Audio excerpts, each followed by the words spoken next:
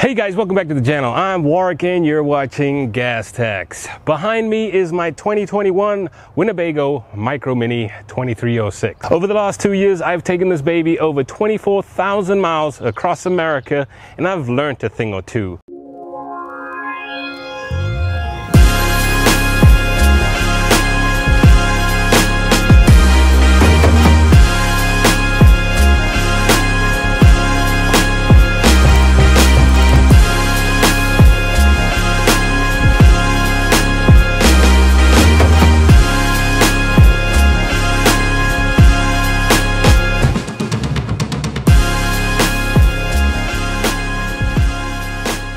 This is just the intro video to let you know that over the next couple of weeks, I will be making videos for you to figure out how to do a plethora of things to make sure your trailer is running perfectly. Some of the things we're going to be addressing in this series is brake maintenance, greasing the bearings, slide maintenance, improvements to do in the kitchen, improvements to do in the bathroom, all the different things you're going to want to know to make sure you keep your trailer clean and shiny, by polishing it, removing scratches, and making sure all the components that wear out stay well maintained. That includes making sure your window rubber is treated, your seal rubber is treated, your slide is running smoothly.